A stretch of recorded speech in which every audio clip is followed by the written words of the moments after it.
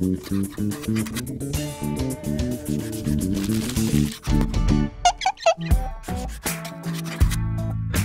first celebrity crush. I had a huge crush on Shatara from Thundercats.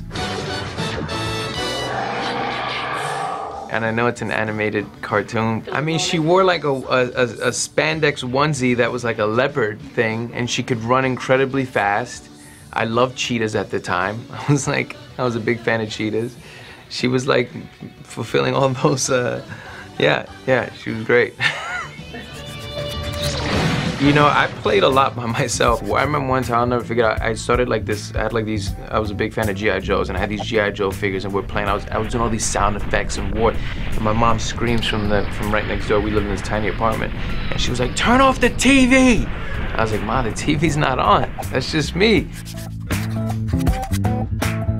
Oh, there's a ton, but the one classic is Poison. Poison. Oh, that's such a goodie. So that was my classic. If you don't know what I'm talking about, that one. What else was the other one?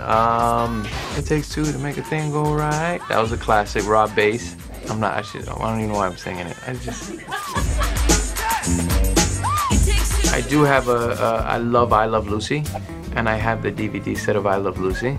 Now on DVD. This I gotta see. Who doesn't love I Love Lucy, man? Lucy and Ricky Ricardo, that's classic. She's amazing, yeah. And also, like, he was such a big figure for the Latino community, you know, being a Latin guy and producing the shows, he was amazing. This is a Ricky Ricardo production. Bum, ba, ba, bum, bum, bum. That and The Honeymooners actually is another one that I love.